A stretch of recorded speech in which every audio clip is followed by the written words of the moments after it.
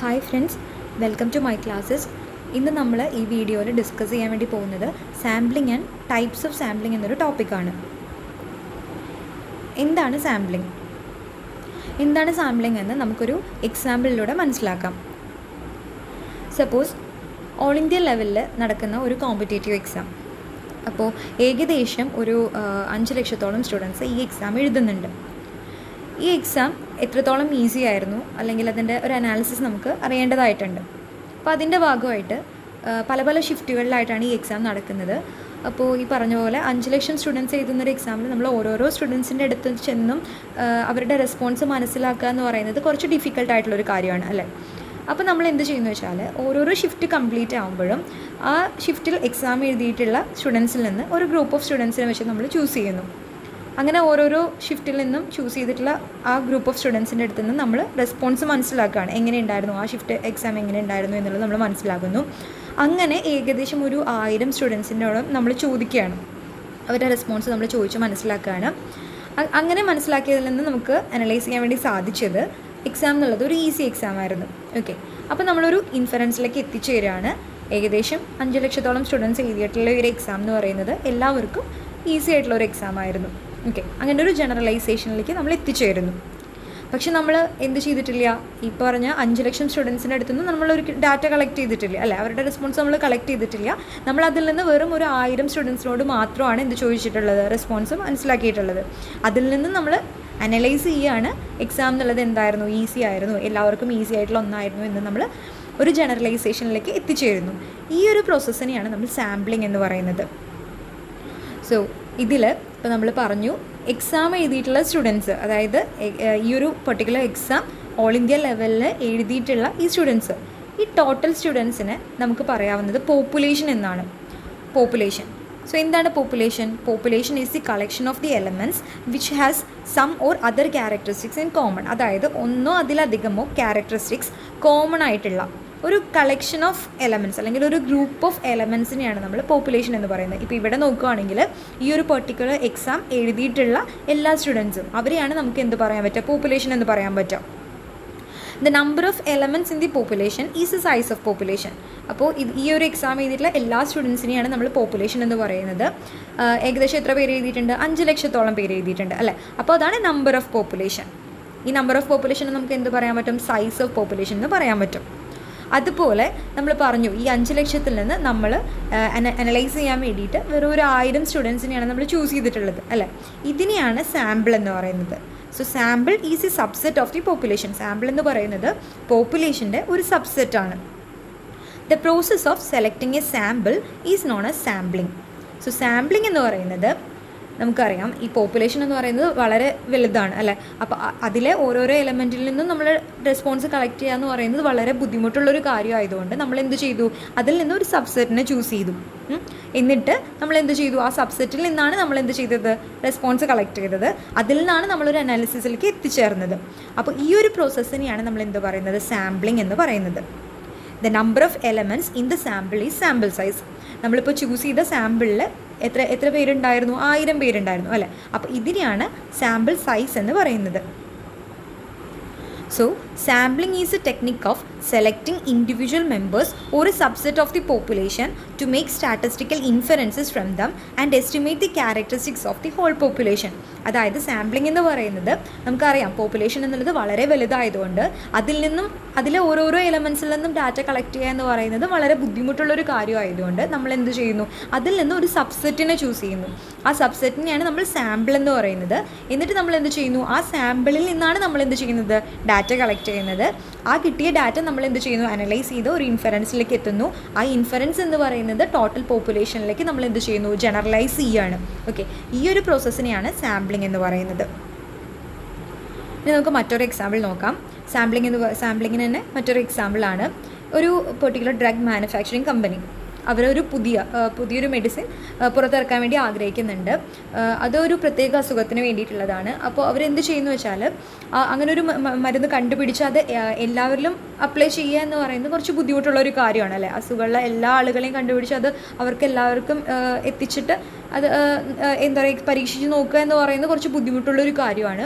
അപ്പോൾ അവരെന്ത് ചെയ്യുന്നു വെച്ചാൽ ഡിഫറെൻറ്റ് ഡെമോഗ്രാഫിക് റീജിയൻസിൽ നിന്നായിട്ട് ഓരോരോ ഗ്രൂപ്പ് ഓഫ് പേഷ്യൻസിനെ ചൂസ് ചെയ്തിട്ട് അവരിലാണത് എന്ത് ചെയ്തു നോക്കുന്നത്, ആ മെഡിസിൻ അപ്ലൈ ചെയ്ത് നോക്കുന്നത്. ഇപ്പോൾ നമുക്ക് എക്സാമ്പിൾ പറയുക കോവിഡിൻ്റെ ഒക്കെ ടൈമിൽ നമ്മൾ കോവിഡ് വാക്സിൻ ഫൈൻഡ് ഔട്ട് ചെയ്തില്ല, ആ ടൈമിൽ ചെയ്തില്ല, അതുപോലെ അതായത് അത് ഫൈൻഡ് ഔട്ട് ചെയ്തപ്പോൾ തന്നെ എല്ലാവരിലേക്കും എൻ്റെ പോപ്പുലേഷനിലേക്ക് എത്തിക്കല്ല ചെയ്തിട്ടുണ്ടായിരുന്നത് അല്ലേ.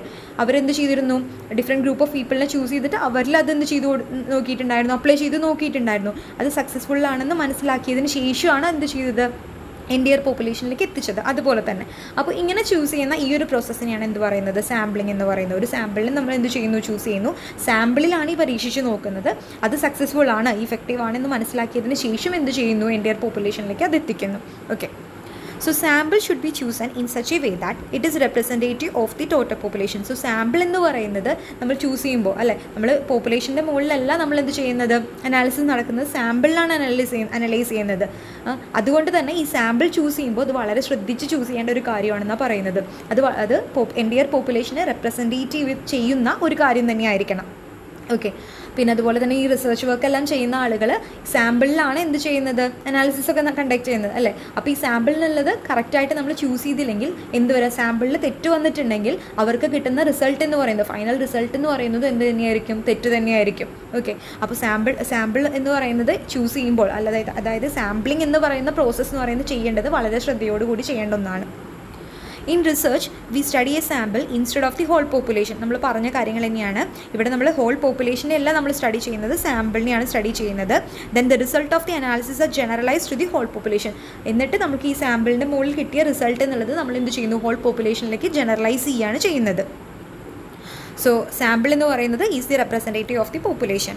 It is done because it is feasible to study A sample than the whole population. എൻ്റെ പോപ്പുലേഷൻ സ്റ്റഡി ചെയ്യുക എന്ന് പറയുന്നത് വളരെ ടൈം കൺസ്യൂമിങ് ആയിട്ടുള്ളതും അതുപോലെ തന്നെ വളരെ കോസ്റ്റ്ലി ആയിട്ടുള്ളൊരു പ്രോസസ്സാണ് അല്ലേ. അപ്പോൾ അതുകൊണ്ട് തന്നെ എന്ത് ചെയ്യുന്നു, പല റിസർച്ചേഴ്സും എന്ത് ചെയ്യുന്നു, പോപ്പുലേഷനിന് പകരം എന്ത് ചൂസ് ചെയ്യുന്നു, സാമ്പിൾ ചൂസ് ചെയ്യുകയാണ് ചെയ്യുന്നത്.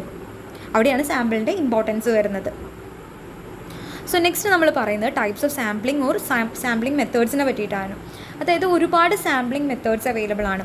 ഓക്കെ, അപ്പോൾ ഈ എല്ലാ സാമ്പിളിംഗ് ടെക്നിക്സിനെയും കൂടിയിട്ട് നമുക്ക് രണ്ടായി ക്ലാസിഫൈ ചെയ്യാൻ പറ്റും. മേജർ ക്ലാസിഫിക്കേഷൻ എന്ന് പറയുന്നത് രണ്ടായിട്ടാണ് ക്ലാസിഫൈ ചെയ്യുന്നത്, probability sampling and non probability sampling. ഇനി എന്താണ് പ്രോബബിലിറ്റി സാമ്പിളിംഗ് എന്ന് നോക്കാം.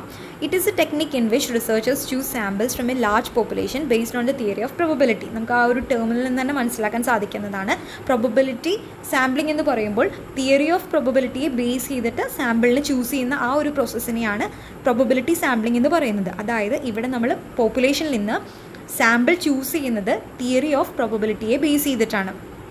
This sampling technique uses randomization to make sure that every element of the population gets an equal chance to be part of the selected sample. അതായത് ഈ ഒരു technique ഉറപ്പുവരുത്തുന്നുണ്ട്. അതായത് randomly ആണ് ഇവിടെ എന്ത് ചെയ്യുന്നത്, സാമ്പിളിനെ ചൂസ് ചെയ്യുന്നത്. പോപ്പുലേഷനിൽ നിന്ന് സാമ്പിളിനെ ചൂസ് ചെയ്യുന്നത് റാൻഡംലി ആണ്. അതുപോലെ തന്നെ ഇവിടെ സാമ്പിളിനെ ചൂസ് ചെയ്യുന്ന ടൈമിൽ ഓരോരോ എലമെൻറ്റിനും, പോപ്പുലേഷനിലെ ഓരോരോ എലമെൻറ്റിനും ഈക്വൽ ചാൻസ് ആണ് ഉള്ളത്. ഈ ഒരു സാമ്പിളിൻ്റെ ഭാഗമാവാൻ ഈക്വൽ ചാൻസ് ആണ് അവിടെ ഉള്ളതെന്ന് പറയുന്നു. Okay, random sampling. അപ്പോൾ ഈ പ്രോബബിലിറ്റി സാമ്പിളിംഗ് എന്നുള്ളത് റാൻഡം സാമ്പിളിംഗ് എന്നും അറിയപ്പെടുന്നുണ്ട്. All the members have an equal opportunity to participate in the sample with the selection parameter. അപ്പോൾ ഈ ഒരു പ്രോബബിലിറ്റി സാമ്പിളിങ്ങിൻ്റെ ഭാഗമായിട്ട് ഓരോ എലമെൻറ്റിനും ഈക്വൽ ആയിട്ടുള്ള ഒരു ഓപ്പർച്യൂണിറ്റിയാണ് ഇവിടെ അവൈലബിൾ ആയിട്ടുള്ളത് ഈ സാമ്പിളിൻ്റെ ഭാഗമായിട്ട്. ഇപ്പോൾ നമ്മൾ ലോട്ടറി മെത്തേഡ് എന്നൊക്കെ പറയില്ല, ഇപ്പോൾ ലോട്ടറി എടുക്കുമ്പോൾ എന്താ പറയുക, ലോട്ടറി എടുത്ത എല്ലാ ആളുകൾക്കും വിൻ ചെയ്യാനുള്ളൊരു പ്രോബബിലിറ്റി ഉണ്ട് അല്ലേ. നറുക്കെടുപ്പ് നടക്കുന്നവരെ എല്ലാവർക്കും വിൻ ചെയ്യാനുള്ള പ്രോബബിലിറ്റി ഉണ്ട് അല്ലേ. അതിലൊരാൾക്കാണ് ലോട്ടറി കിട്ടുമെങ്കിലും വിൻ ചെയ്യുമെങ്കിലും അതുവരെ നറുക്കെടുപ്പ് വരെ എല്ലാവർക്കും വിൻ ചെയ്യാനുള്ള പ്രോബബിലിറ്റി എന്ന് പറയുന്നത് ഈക്വൽ ആണ്. അപ്പോൾ ഇതാണ് പ്രോബബിലിറ്റി സാമ്പിളിംഗ് എന്ന് പറയുന്നത്. Next is known probability sampling. It does not relay on randomisation. Non probability എന്ന് പറയുമ്പോൾ ഇവിടെ റാൻഡമൈസേഷൻ, റാൻഡമിലി അല്ല നമ്മൾ എന്തിനെ ചൂസ് ചെയ്യുന്നത്, സാമ്പിളിനെ ചൂസ് ചെയ്യുന്നത്. നമ്മുടെ പോപ്പുലേഷനിൽ നിന്ന് സാമ്പിളിനെ ചൂസ് ചെയ്യുന്നത് റാൻഡമിലി അല്ല. Okay, this technique is more reliant to the researchers ability to select elements four A sample. ഇവിടെ റിസർച്ചർ പ്രത്യേകിച്ച് ഒരു മുൻവിധിയോട് കൂടിയിട്ടാണ് എന്ത് ചെയ്യുന്നത്, ചൂസ് ചെയ്യുന്നത്, സാമ്പിളിനെ പോപ്പുലേഷനിൽ ചൂസ് ചെയ്യുന്നത്. അതായത് അവർക്ക് മുൻകൂട്ടി കുറച്ച് കാര്യങ്ങൾ അവർ തീരുമാനിച്ച് വെച്ചിട്ടുണ്ട്. അതിൻ്റെ ബേസിലാണ് എന്ത് ചെയ്യുന്നത്, ചൂസ് ചെയ്യുന്നത്, പോപ്പുലേഷനിൽ നിന്ന് സാമ്പിളിനെ ചൂസ് ചെയ്യുന്നത്. Okay, outcome of sampling might be biased and makes difficult for all the elements of population to B part of the sample equally. അതായത് ഇവിടെ എല്ലാ എലമെൻറ്റ്, പോപ്പുലേഷനിലെ എല്ലാ എലമെൻറ്റ്സിനും ഈക്വൽ ചാൻസ് കിട്ടുന്നില്ല. അതായത് മുൻകൂട്ടി തീരുമാനിച്ച പോലെയാണ് ഇവിടെ എന്തിനെ ചൂസ് ചെയ്യുന്നത്, സാമ്പിളിനെ ചൂസ് ചെയ്യുന്നത്. അതുകൊണ്ട് തന്നെ എല്ലാവർക്കും ഈക്വൽ ആയിട്ടുള്ളൊരു പോപ്പുലേഷനിലെ ഓരോ എലമെൻസിനും ഈക്വൽ ആയിട്ടുള്ളൊരു ഇമ്പോർട്ടൻസ് ഇവിടെ കിട്ടുന്നില്ല. അപ്പോൾ ഇങ്ങനെ ചൂസ് ചെയ്യുന്നതിനുള്ള ഒരു ബുദ്ധിമുട്ട് എന്താ വെച്ചിട്ടുണ്ടെങ്കിൽ സാമ്പിൾ എന്ന് പറയുന്നത് ബയാസ്ഡ് ആവാൻ ചാൻസ് ഉണ്ട്. Okay, this type of sampling is also known as non random sampling. നമ്മൾ പറഞ്ഞു പ്രോബബിലിറ്റി സാമ്പിളിംഗ് റാൻഡം സാമ്പിളിംഗ് എന്നും non probability sampling non random sampling എന്നുമാണ് അറിയപ്പെടുന്നത്. ബട്ട് ദർ ആർ സിറ്റുവേഷൻസ്, പക്ഷേ ഇതൊക്കെ ഇങ്ങനെയൊക്കെ എന്താ പറയുക നമ്മൾ ഇതായിട്ട് പറഞ്ഞുവെങ്കിലും ഈ നോൺ പ്രോബബിലിറ്റി സാമ്പിളിംഗ് ചൂസ് ചെയ്യുന്ന കുറച്ച് സിറ്റുവേഷൻസ് ഉണ്ട്. അതായത് preliminary stages of research or cost constraints for conducting research. അതായത് എന്താ പറയുക, ഒരു റിസർച്ച് കണ്ടക്ട് ചെയ്യാൻ വേണ്ടിയിട്ട് എന്തെങ്കിലും കോസ്റ്റ് കൺസ്ട്രെയിൻസ് ഉണ്ടാവുക, അങ്ങനത്തെ ഒരു സിറ്റുവേഷൻ. അതുപോലെ തന്നെ റിസർച്ച് ആദ്യമായിട്ട് കണ്ടക്ട് ചെയ്യുന്ന ആളുകൾ അതിൻ്റെ റിസർച്ചിൻ്റെ ആദ്യത്തെ സ്റ്റേജാണ്. അങ്ങനെയുള്ള സിറ്റുവേഷൻസിലൊക്കെ ചിലപ്പോൾ അവർ എന്ത് ചൂസ് ചെയ്യാൻ സാധ്യതയുണ്ട്, നോൺ പ്രോബബിലിറ്റി സാമ്പിളിംഗ് ചൂസ് ചെയ്യാനുള്ള സാധ്യതകളുണ്ടെന്നാണ് പറയുന്നത്. സോ ഇതാണ് രണ്ട് ടൈപ്പ് ഓഫ് അല്ലെങ്കിൽ രണ്ട് major classification of sampling methods, probability sampling and non probability sampling. ഇനി ഈ ഓരോ ഹെഡിന് കീഴിലാണ് ഓരോ ടെക്നിക്സ് വരുന്നത്. ഓക്കെ, സോ നമുക്ക് നോക്കാം ഏതൊക്കെയാണ് ടെക്നിക്സ് എന്ന്. സാമ്പിളിങ്ങിനെ നമ്മൾ രണ്ടായി ക്ലാസിഫൈ ചെയ്തു, പ്രോബബിലിറ്റി സാമ്പിളിംഗ് എന്നും നോൺ പ്രോബബിലിറ്റി സാമ്പിളിംഗ് എന്നും. ഇതിൽ പ്രോബബിലിറ്റി സാമ്പിളിങ്ങിന് കീഴിൽ വരുന്നതാണ് simple random sampling, stratified sampling, systematic sampling, cluster sampling and multi stage sampling.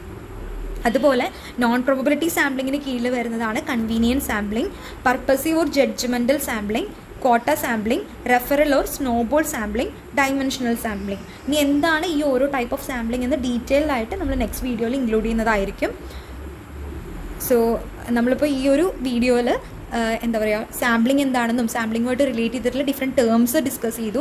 അതുപോലെ തന്നെ types of സാമ്പിളിങ്ങിൻ്റെ major ക്ലാസിഫിക്കേഷനായ probability and non probability സാമ്പിളിങ്ങിനെ പറ്റിയിട്ട് പറഞ്ഞു. അതിലാണ് ഡിഫറെൻറ്റ് ടൈപ്സ് ഓഫ് സാമ്പിളിംഗ് വരുന്നത്. ഓക്കെ, അത് നമ്മൾ നെക്സ്റ്റ് വീഡിയോയിൽ ഇൻക്ലൂഡ് ചെയ്യുന്നതായിരിക്കും.